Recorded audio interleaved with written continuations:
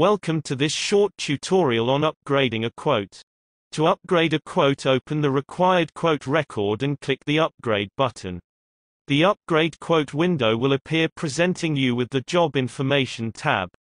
Within this tab we can update the order number and appointment date for the job if required.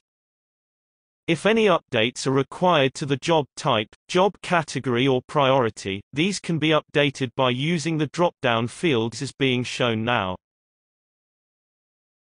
If you need to add any tags to the job being created from the quote, you can update these using the Tags drop-down field.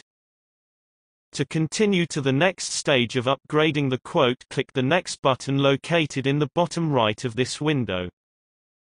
In this example there are material lines within the quote, so we are now being presented with the option to create purchase orders as part of the quote upgrade process. If you do not need to raise purchase orders for the material lines entered, simply click the Skip and Upgrade button located at the bottom of this screen to continue. In this example we will make the required selections to automatically create the purchase orders whilst upgrading this quote into a job. The checkbox being highlighted now will allow you to select all material lines to include on purchase orders. Alternatively, you can select individual material lines by clicking on the checkbox to the left of each material lines as being shown now. Notice the supplier is mandatory for each material line. The required supplier can be selected using the drop-down field for each individual material line, or you can select a supplier for all selected material items using the drop-down field being shown now. Note, if a part record has been linked to a specific supplier record, the supplier field will be automatically populated against the material item to assist with raising purchase orders to preferred suppliers.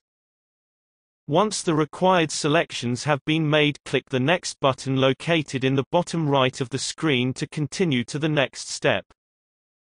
The Supplier Information tab is displayed, allowing us to update the estimated delivery date, delivery address for the purchase order, with the option to automatically email the purchase order to the supplier if the Email to Supplier checkbox is selected. The final option within this screen allows us to create the job with the status of awaiting parts or new job. Select this using the radio button if required. Finally, click the Upgrade button to complete the process. This will result in the quoted job being created and any purchase orders if applicable. Thanks for watching.